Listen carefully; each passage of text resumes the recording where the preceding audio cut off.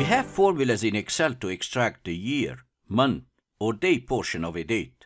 However, we do not have a single function to extract a quarter of a year. I'm Nabil Murad. I covered the date functions in a previous tutorial, and I'll put the link in the description below this video. Today I'm going to show you 5 methods to calculate the quarter from a date. I call these methods great, flexible, easy, popular, and magical. So let's get started. Here is my start file. You can download that file and follow along by clicking on the link below the video. In column A, I have a list of dates, and in columns B to F, I'll be using 5 methods to extract the quarter from these dates. I have a conditional formatting in the range, which shows a different color for each quarter, and here is the key for the colors. I'm in the Start worksheet. I'm going to start by extracting the month from the date in column A. So I'll be typing equal month, month of cell A2, and when I close the bracket and hit enter, it extracts the month. July is month number 7. Then I'm going to wrap my month function in a VLOOKUP function, and the VLOOKUP function requires a table array. So if I have month number 1, it extracts quarter number 1. If I have month number 4, it extracts quarter number 2. Month number 7, it extracts quarter number 3. So let's see how we put the month function in a VLOOKUP function. I put my month function in the edit mode by hitting the F2 key, and then I click before the month and I type VLOOKUP. What's your lookup value? My lookup value is whatever comes from the month function. I hit comma. What's your table array? Which means, where do you look for it? Well, I look for it in this table array, the 2 columns N and O. I'm selecting the entire range, and then I want to lock it because I'm copying my function down. So when I hit F4, I'm locking the range. Then I want to extract a value from the second column, so my column index number is 2. I'm looking for an exact match, so exact means false, false means 0, so I'm typing 0, and then I close the bracket and then hit enter, and look at that, I'm extracting the quarter. I can copy my function down by hovering over the lower right corner and double click and send it down. I have a little issue here, which is what will happen if I go and delete the table array. So if I hit the delete key on my keyboard, then my VLOOKUP function will fail. I don't want that to happen, so I'm going to modify my VLOOKUP function. I'm selecting the entire range. I put it in the edit mode F2, and I would like to hard code the table array. So I click in my VLOOKUP function. In order to select the table array, I just click on it in the screen tip, and when it is selected, I'm going to calculate it inside the function. So I hit the F9 key, and look at that. 1, 1, semicolon, 2, 1, and so on.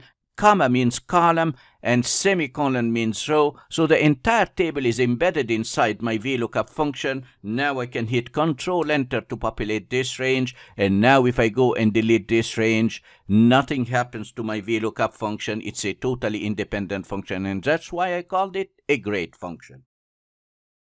In the next method, I'll be using a choose function. And the choose function consists of 2 parts. The first part is a number, and this number will be returned by the month function. It could be any month from 1 to 12. And the second part consists of a set of numbers that will be extracted based upon the number returned by the month function. So if the month function is returning 3, then it will be extracting a value from position 3. And if the month function is returning 6, then it will be extracting a value from position 6. Let's see how we create the choose function. I start by typing equal choose, and then I hit the tab key. What's the number? What's the index number you want? I want a number from 1 to 12 returned by the month function, so I type month, and then I hit tab, month of what? Month of cell A2, and I close the bracket. So the month function is returning a number, and accordingly, based upon this number, I'll be entering 12 values. So if I have 7, then value number 7 will be selected. If I have 3, value number 3 will be selected. So I hit comma and I type the quarter number. So if the month function is returning month 1, 2, or 3, I need quarter 1. So I type 1, 1, 1. And then if the month function is returning 4, 5, 6, then I want the second quarter and so on. So I'm going to type 2, 2, 2, 3, 3, 3, and then 4, 4, 4, and then I close the choose function. Now if I hit enter, I'm extracting the quarter. I can simply double click and send it down.